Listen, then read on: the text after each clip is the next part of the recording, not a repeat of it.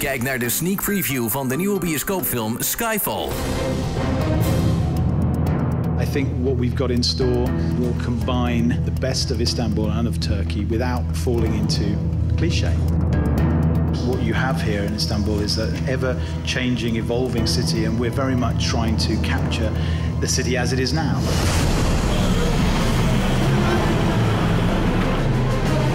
We visit Turkey in order to achieve what I hope will be a fantastic opening sequence. It's pretty varied in the sense that you've got the crowded streets and the marketplaces in the centre of Istanbul, to the rooftops of the Grand Bazaar, to the Grand Bazaar itself, to railway bridges and tunnels and...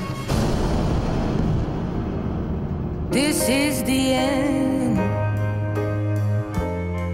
I've drowned and dreamt this moment. So overdue, I owe them. I sat down with Sam and we talked about Bond. We talked about Live and Let Die being our first Bond movie we saw in the cinema. We talked about the early movies. We talked about Goldfinger. And I felt an immediate connection to somebody who had exactly the same enthusiasm and respect for it that I did.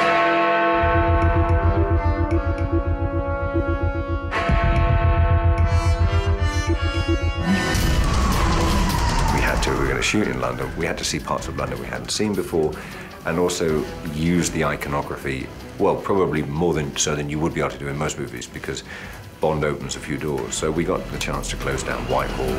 We've used the London Underground, closed down tube stations and things. Sam and I wanted to make it British, and it's not some flag-waving thing that either one of us is interested in. It's just about basing Bond in Britain. And it's very exciting just to get out onto the streets and show London for what it is. We've made it look very beautiful and very dark and sinister at times, but it's Bond's home.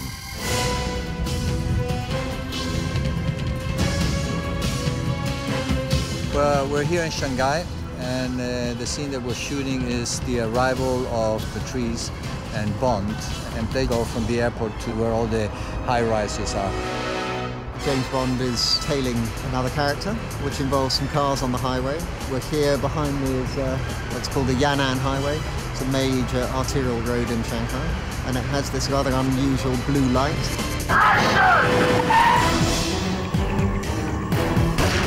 I don't think it's enough to just look pretty anymore. You know, that may well have been true in the past, but certainly not now. Bond girls don't look like models. They have their specific look, a look that fits to the movie. She is really a femme fatale. There is a complexity in this part, which I like very much.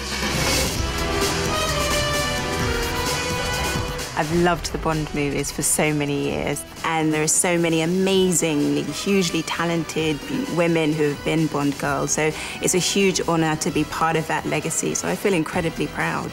And I still can't believe it. I have to pinch myself every day, pretty much. It's amazing. Eve is a field agent. She's very capable. She kind of sees herself as Bond's equal. She's not, but that's how she sees herself.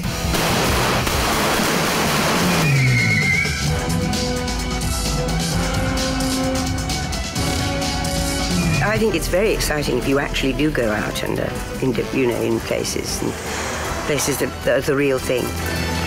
We tend to shoot in the more expected areas, but I hope in unexpected ways and from unexpected angles. So we are in Whitehall, and we are on Vauxhall Bridge, on the Embankment, and at Smithfield Market, all those sorts of things. But to me, it's just about how you look at the place.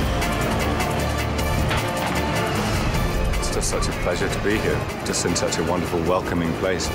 Turkish people have sort of welcomed us with open arms. It's just a very magical place for Bond to be.